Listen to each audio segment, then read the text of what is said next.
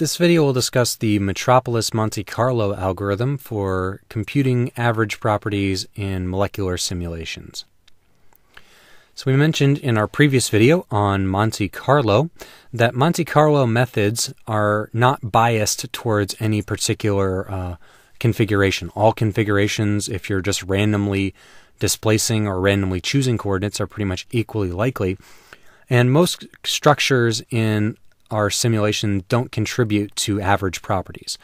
The structures that contribute most strongly to the average energy, average bond lengths, average positions, all those sorts of things, are structures which are low energy, which are much more likely to be observed for the system. They have higher probabilities because they have larger Boltzmann factors. So what we wanted is a Monte Carlo method which is biased towards low energy structures. And that method is called Metropolis Monte Carlo. So since most of these structures don't contribute to the properties, whenever your energy is much greater than kT, your probability is going to 0.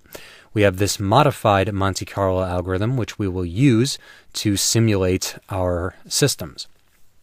All right, so the steps here in this algorithm would be assign the initial geometry of the system. Just as you always have to do, you need some type of input to guess what the coordinates of the system are, whether that's drawing the molecule in Avogadro, downloading a PDB file, what have you, whatever it is. So then the next step would be to randomly perturb the coordinates. So the next iteration's coordinates equal the current iteration's coordinates plus some random displacement vector, oftentimes just a vector of random numbers in some type of magnitude you have selected. Next, we compute the energy of these new coordinates. And if the energy of the new coordinates is less than the energy of the old coordinates, then we accept the new structure. The new structure is now our coordinates. If the energy is higher than the previous energy, then what we have to do is choose a random number a, which is between 0 and 1.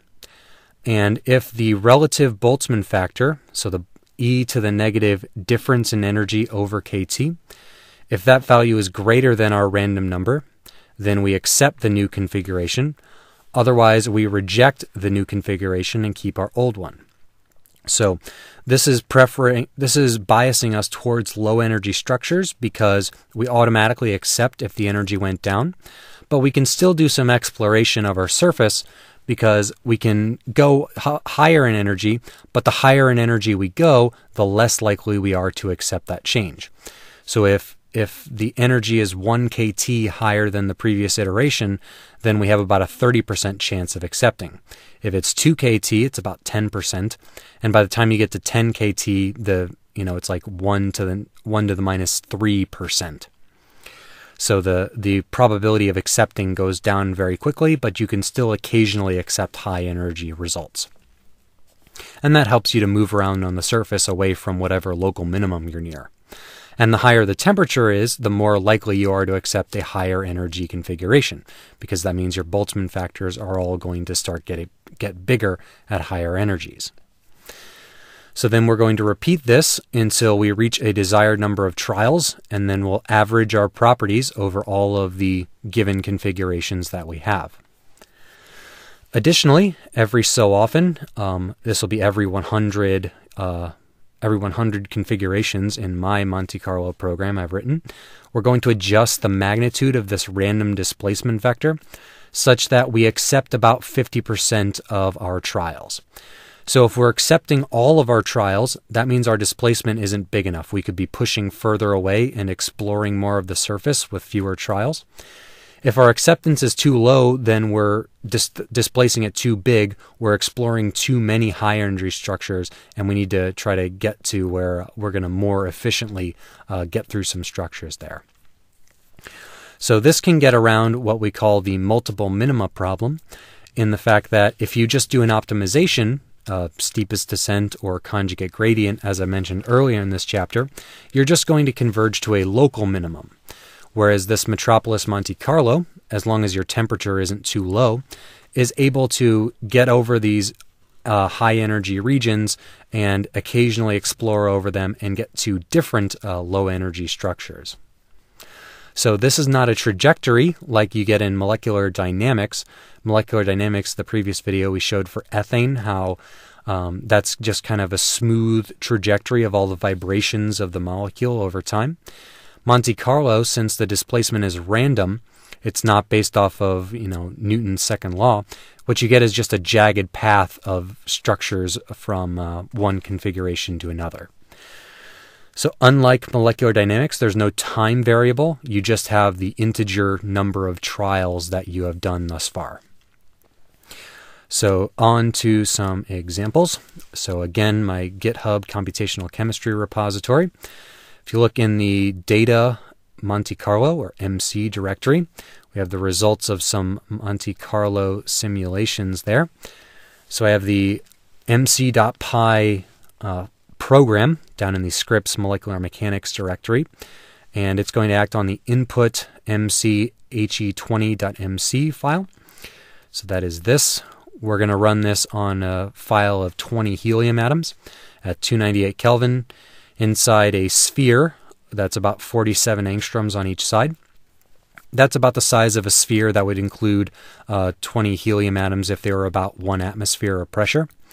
We're going to do this for 20,000 configurations, and we're going to print out the geometry every 100 configurations, print out the energy every 25 to those files, and see how we're doing every 2 seconds. So for example, if I do Shift-Enter and run the program, just like in molecular dynamics, it's going to give me a status update every now and then about how far along it's going. So this looks like it's going to take several minutes at this rate. So the meat of what's going on inside there is down in this simulate.py module, down in the mlib directory below this molecular mechanics structure. And there is a molecular or Monte Carlo class somewhere, if I don't skip by it. Yep, Monte Carlo derived class there. And the meat of what's going on there is in this run function. So what's going on there is we kind of do all this stuff, and for all of these iterations, we randomly displace them, displace the coordinates, get the new energy, compare the delta E, do the Boltzmann factor, see if it's bigger than a random number, and then accept or reject it based off those, and then continue outputting things as we go. So the output for that, the energies, similar file as the molecular dynamics kind of structure, input parameters repeated again, and then let's see, we have what else here? Yep, all the energy components that get out there. Then the structures, configuration 0, 100, etc. XYZ files one after another all the way to the end. That was our input file again, and let's take a look at this structure in VMD. So I have one atom which is color-coded in blue, just so you can see that one move around. Maybe we'll zoom in on this a bit. So I have that one color-coded atom, so you can see that these can move around quite a bit in these simulations. So I'm going to play.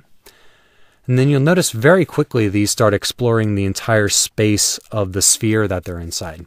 So these atoms are moving around fairly quickly, pretty randomly. And this is really efficient for these because there aren't any internal degrees of freedom.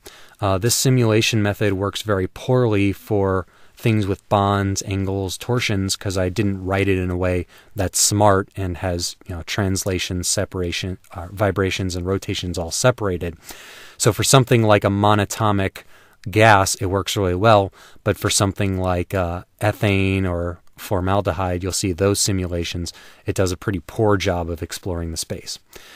So computational chemistry is all about picking the right tool for the right job. And if you pick an appropriate algorithm, you often get to have your results done with fairly low effort. And if you pick the wrong algorithm, you often get painfully slow results which are not meaningful. So that is the mandate for why we must choose carefully the appropriate tool, simulation tool, for the appropriate situation.